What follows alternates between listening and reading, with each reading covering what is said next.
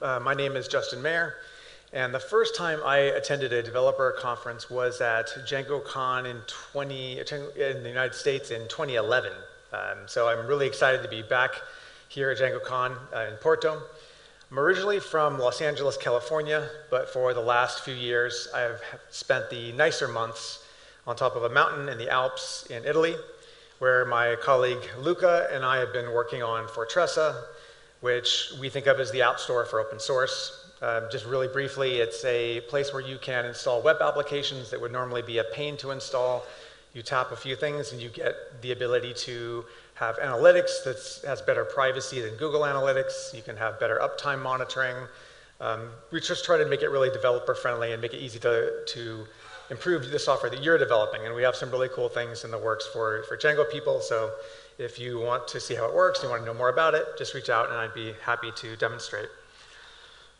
Apart from working on Fortressa in my spare time, I maintain a few open source projects such as Pelican, Virtual Fish, and a few pluggable apps for Django, including one that I'll talk a little bit about today. Today I want to talk about why multi-factor authentication is important, how not to do multi-factor authentication, and how you can add what I consider to be proper multi-factor authentication to your Django applications. So first of all, why is multi-factor authentication important? It's important because some people do bad things on the internet, and that causes a lot of damage. How much damage? Let's take a moment to count the financial losses. So in 2019, estimated losses were 2 trillion euro. That's nothing compared to what it will be in a couple of years when we reach 10.5 trillion euro. Now, I thought about this for a moment. I'm like, okay, that seems like a big number. What is global GDP? What is the output of all of the planet's economic activity? Well, it's about 100 trillion. So that means we have a loss ratio of about 10% of global GDP to criminal activity and other crimes that are committed on the internet. So that is a staggering ratio, a staggering proportion. So clearly usernames and passwords are not good enough to prevent this kind of damage from happening. So the software industry has developed several ways of mitigating those losses. Multi-factor authentication usually involves some combination of something you know, like a password, something you have, like a key, and or something you are, like a fingerprint or a face identification. This is not a new concept. I arrived at my B&B last night, and I was delighted to discover this. This is sitting in the living room of my B&B, and it has a place to put a key, and then above it, there are 3 dials to enter your combination, and then you can open this safe. I have no idea why this is sitting here in my B&B. I've never seen anything like it before. It's amazing. I want to take it home with me. The universe is saying something to me that this appeared in my B&B when I got there. So let's talk about some of these something you have factors. SMS is one. You put in your phone number when you enable this function. It sends you codes. You enter the codes. Okay, you're authenticated. Email tokens are similar. You log in with the username and password, and then it says check your email and tap on the link, and then you tap on the link, and then you get in. One-time passwords, otherwise known as time-based one-time passwords, you've probably seen these before. You install an app or you use an existing app and you generate some 6-digit number that's tied to some other cryptographic secret, and then you enter in this number, and then you can log in. And then there is web authentication, which is usually tied to a USB key, not always, but up until this point, that's been the most common way, and the hardware secrets, the secrets are on that hardware, and it makes it very, very secure for a variety of reasons. So now is the portion of the show where I ask you a few poll questions. So please bear with me and raise your hand when appropriate. Raise your hand if you have some account on some website, any website, where you currently use one-time passwords via an app on your phone or computer to generate 6-digit numbers. Okay, so that's a good number. Wow, that's like 70, 80%, maybe even higher. Okay, now raise your hand if you have some account on some website, any website, where you currently use web authentication as an authentication factor. Okay, it's definitely a lot less, as I would imagine, maybe 25-ish%. Okay, good to know. Now raise your hand if you've ever added SMS-based multi-factor authentication or email-based two-step login to an application that you've worked on. Wow, okay, that is a big number. Maybe 35-ish, 40%, okay. And if you raised your hand just now, I am going to explain the reasons why you should reconsider your life choices. I'm kidding. Kind of. Okay, one last time, and then I'll be done with this. Raise your hand if you ever wanted to use one-time passwords or web authentication on some account you use, but you can't because that site doesn't offer it. All right, pretty much most of the room. Cool, that's also great news, because if we don't demand it, it's not going to happen. So SMS and email two-step logins has a problem, and that means you can't easily share an account. Now, okay, you could say, well, you shouldn't be sharing accounts. Well, actually, there are some good reasons, legitimate reasons to share an account. Maybe you're your romantic partner and you have an account somewhere and you need to be able to get into that account. And you can't because the code is now going to that person's phone or email account and you don't have easy access to that. It could be business partners, same problem. And you have this dance. Hey, can you send me the code you just received? Sure, here it is. So not only is this a hassle for everyone involved, but it also conditions people to sharing these codes, which opens the door for attackers to send spoofed messages pretending to be someone that you know and asking for these codes, which is a thing that is very real and happens, sadly, every day. So that's email. SMS-based MFA is terrible. Some people will say, oh, but it's better than no multi-factor authentication. And this is nonsense. Those are not the only two choices. This is a false dichotomy. And it's a low bar. We can and do better. And so why? I don't have enough time to go into the real details, but the security of SMS-based multi-factor authentication is bad. I can refer you to, if you want to know why, just reach out and I can tell you why it's bad. It's also a privacy violation. So, Facebook famously years ago said, okay, we're going to offer you great multi-factor authentication. Just give us your number. Don't worry, we're only going to use it for multi-factor authentication. We promise. Everyone knows that was a lie. It ended up being a big lie, and they were caught in that lie, and they ended up using it for all kinds of other ad tracking and gross things that they shouldn't have been using it for. So it's just not a good thing to be even asking your customers or users to be putting in their phone numbers. It's a GDPR problem also. It's just a bad idea. Even the sites that offer better options, like one-time passwords and web authentication, they will often force you to hand over your phone number and set up SMS-based multi-factor authentication as some kind of fallback.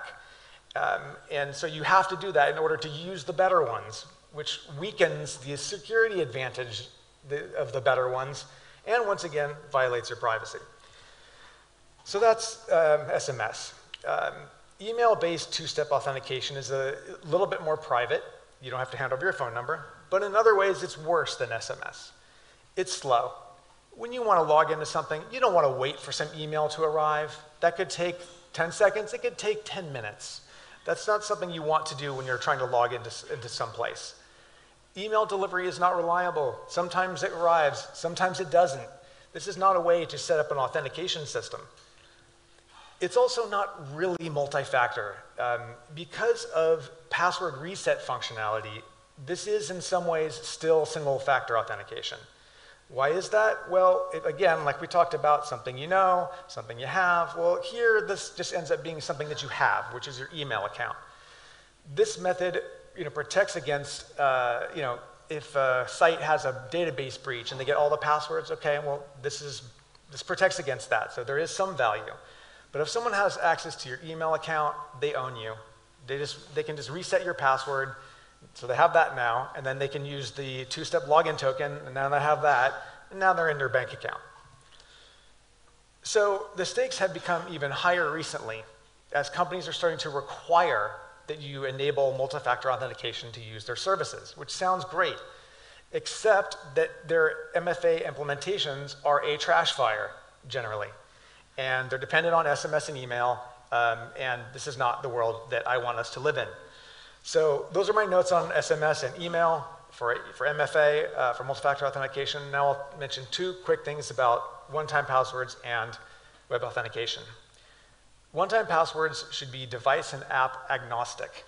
Many companies require that you use a specific app to use their one-time password-based multi-factor authentication. This is insanity. It's math.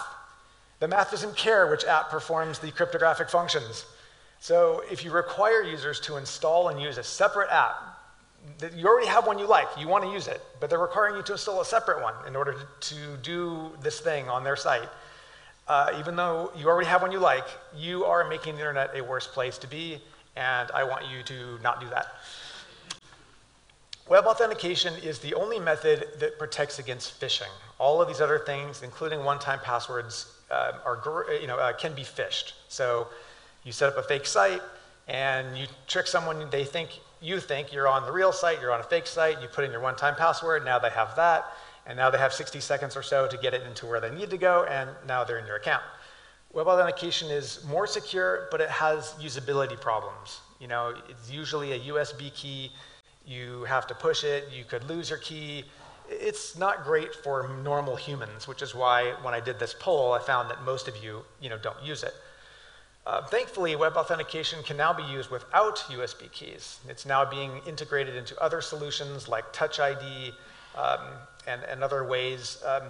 Some might argue are slightly less secure, but even if that were true, this is made up for by much higher usability. So I think it's a great way of getting web authentication into more people's use.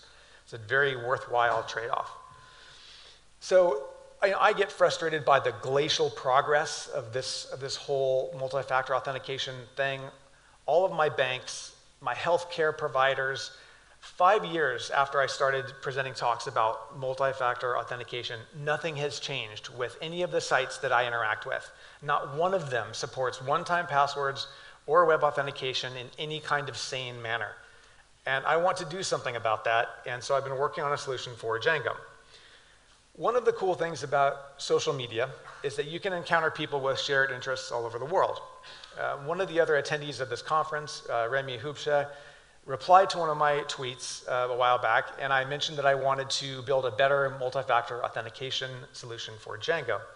So we've been collaborating, and we built this app called Kagi, which is the Japanese word for key.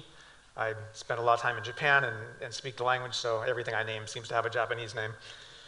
But I wanted to build this because it's based on a Python library called WebAuthn. It doesn't use the FIDO2 library. I just prefer the technical implementation of WebAuthn a little bit better. And also, that was the library that was chosen for the work that Trail of Bits, which is a very well-respected security company, they used that library to implement multi-factor authentication for PyPI. And I really liked the work that they did, so I wanted to emulate how they did it. So now I'm going to show you how to add multi-factor authentication to a fresh Django project in just a few minutes. I want to do this live, but in my experience, presentation projection systems aren't really optimized for live demos, so I recorded myself doing this to a fresh project, which you will be able to see here in real time. So I'm creating a virtual environment. I'm using fish, so if you see weird things, it's because it's fish, but most of it should be standard. I'm now pip installing Kagi, as well as its dependencies, including the latest Django 4.1.1. I'm creating a new project. I'm just calling it core, just to have something in the project that makes sense. Renamed the overall project Kagi Demo. And the first thing I'm going to do is start editing some of the settings that are automatically generated by Django so that we can start using Kagi. So the first thing to do is to add Kagi to your installed apps. There will be delays where I don't say anything because I'm waiting for the next thing to happen, and this is one of those times. Next is we need to add a place for templates, just because I want to, we need to add a base template, as you'll see in a subsequent step. And it could be any base template. There just needs to be a template called base for us to be able to override and extend the things that Kagi does. So now we need to add some Kagi specific settings, and one of those is the login redirect URL. So once you have successfully logged in, where should it go? We're going to have it go to the multi-factor authentication settings, just so we can get there quickly and start configuring them.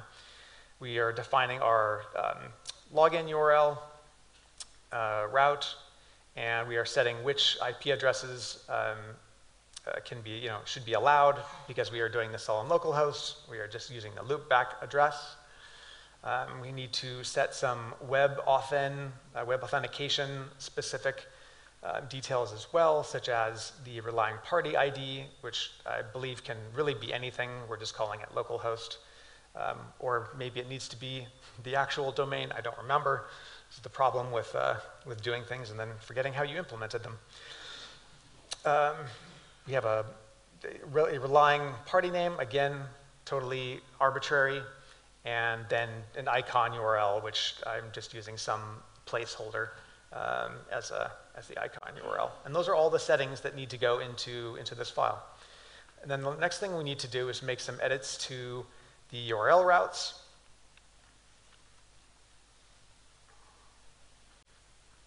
Need some elevator music.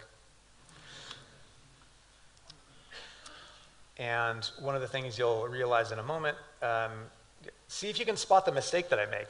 That'll be a fun project a fun activity for everyone, because there's one in here, or at least there will be. So we're adding some paths so that when the user logs in, they are, so I'm waiting for my own extremely slow typing to happen. So we do a reverse lazy redirect to the login page.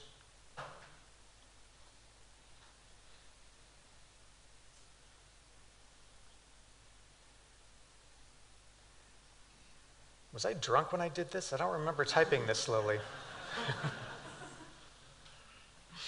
And then we include all of the Kagi provided URL routes, and then we namespace them, and that should be the only edits that we need to do here. But I made a mistake when I did this. Did you see it? That's right. So here, I copied this is just a base template. This could be anything. And I copied this from the demo project inside the Kagi repo. But it's just a base template. It doesn't really do anything Kagi specific. So we need to run migrations, but we're going to run into the error that you all were smarter than me, so you figured out what I did wrong. I could have done some clever editing but I wanted to really show that this is almost like a live demo. Going to fix my silly mistake.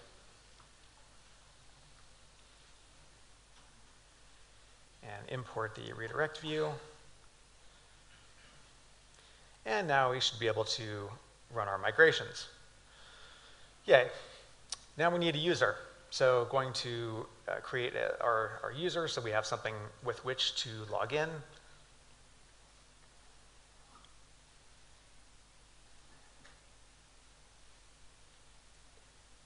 Great. So now we have everything we need to start the application.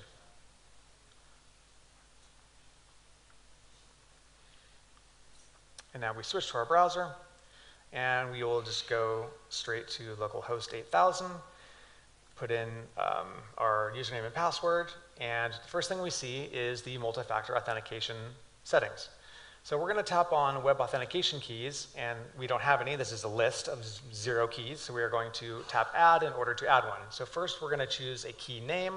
I'm going to call this solo key, which is the brand of my key, and then I hit add. You could use Touch ID, but instead I hit cancel, or not cancel, but no, I don't want Touch ID, I want my hardware key. So that's what I did. I put my finger on it, and then it adds this key to the list, as you see here.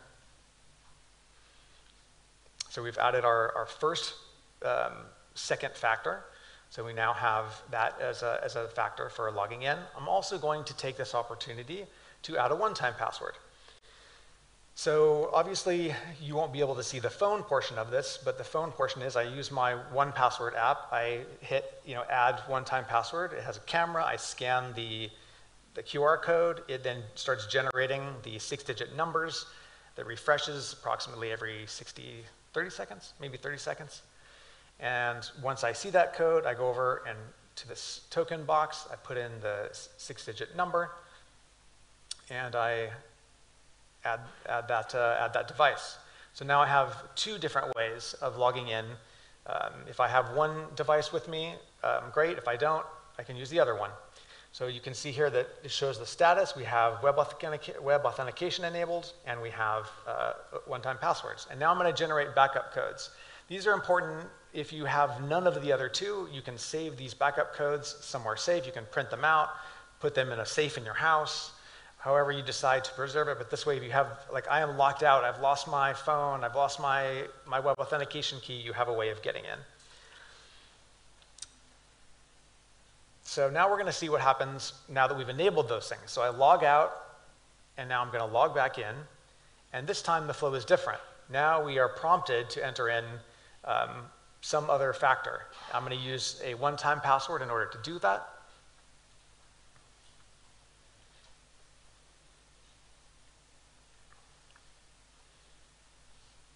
Tap the wrong button, and here we are. Now we're in the account. So this is, you can see how this works, and yeah, let's see. Oh, that's right. And then the next step is I'm now going to copy all of the templates that are provided by Kagi that would normally just be installed for you, and they are installed for you. But I'm going to copy them to the local project so that I can override one of them, just so you can see how that would work.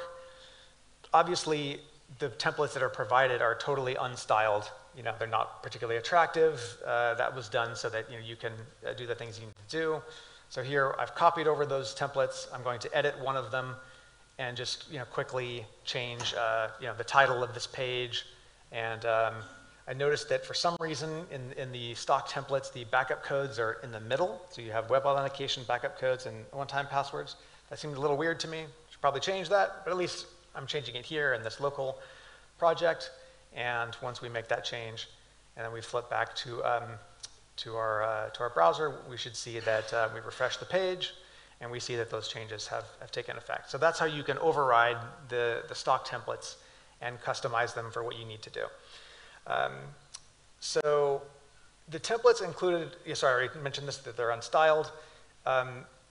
When I started developing, when we started developing Fortressa, I'm sure you will be unsurprised to hear that it was important to me that we integrate multi-factor authentication via Kagi from the very beginning. So I wanted to give you an idea as to what it looks like when those templates are styled, because otherwise it's a little unclear, I think, as to what that looks like.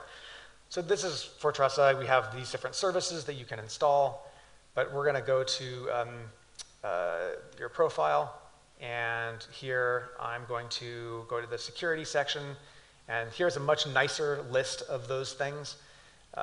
And we're going to add a one-time password, same flow as you've already seen, but it's just a nicer experience when you take a moment to style the templates to fit your layout and your styling. So that's, yeah.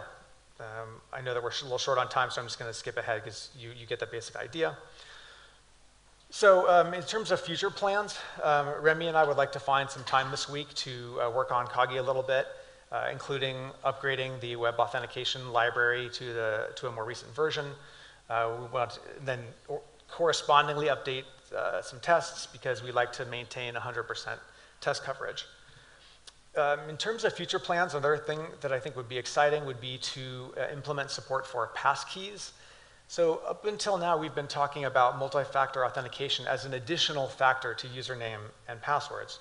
But one of the things that people are trying to do is to get rid of those other two things so that you just have the passkeys. So there are no more passwords. And this actually can work. Both Apple and Google are implementing support for this. The latest version of Safari that just came out a week or two ago, Safari 16, includes support for passkeys. Here's a link where you can learn more about it. It's a little bit more Apple specific, but I'm sure you can find that for Google related things as well. I think it's really exciting. I think it's really going to improve security, but more importantly, with good usability. I have some reservations about it because, with username and passwords and multi-factor as it stands, the way I just described it, it's not tied to a particular company or architecture, and this kind of is. And so I don't love that, but it's also really great combination of security and usability, so I at least want to be open-minded about it and see if it could be a good solution for users. So today I wanted to really inspire you. I wanted to explain why I think this is important. I wanted to explain how easy it is to do it. I mean, you could do this. I basically just did it in 5 minutes. It took me a couple extra minutes to flip back to the browser to show you how it works, but you could actually do this in 5 minutes. So I will announce on Twitter when I've posted these slides, so you can follow me if you want to know when they're available. If you want to know more about multi-factor authentication and Kagi, if you have any questions, ideas, or suggestions, please come find me here at the conference or reach out via Twitter or via my site. And thanks for coming and thanks for listening.